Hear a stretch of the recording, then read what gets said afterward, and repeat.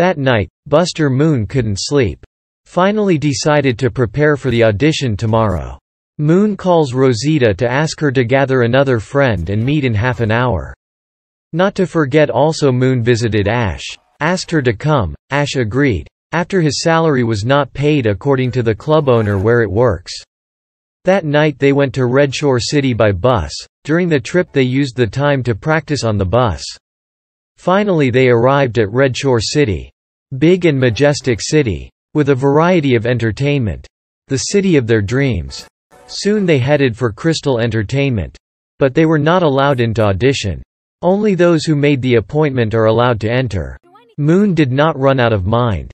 They managed to infiltrate in with pretending to be a cleaning service cleaner. Good job. Get in the elevator. And they made it to the top floor, where Mr. Crystal auditioned. Moon and his friends peeked from behind the curtain and saw that there were many musical groups and individuals who did not pass the audition. Almost none of them passed the audition.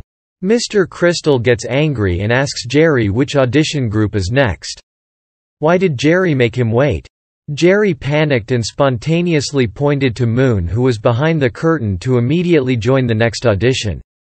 Moon introduced himself. Buster Moon from the new Moon Theater. And can't wait to share our story. Buster Moon is passionate and confident. They've been denied. I have a big idea. Gunter raising his hand. Musical sci-fi, there's aliens and robots, there's lasers, and amazing songs from Clay Calloway. Clay Calloway? I love Clay Calloway. Mr. Crystal is getting interested. Yeah, sure, doesn't everyone like it? Moon got new hope again. It's a big idea, I mean. Then what's the name of the show? Mr. Crystal is getting more and more interested. The name is Out of This World. Yes, Out of This World. Just imagine. Spectacular musical, which takes the audience out of this world.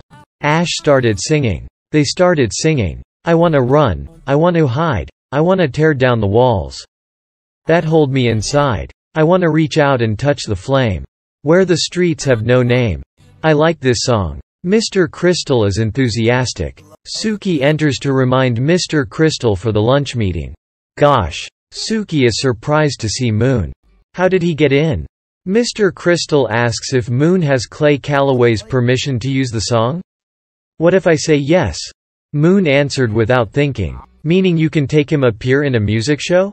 It would mean a lot to Mr. Crystal. Suki interrupted. Suki wasn't sure that a little guy like Buster Moon would be willing to take Clay Calloway to the show. But Moon says he's ready and up for the big show.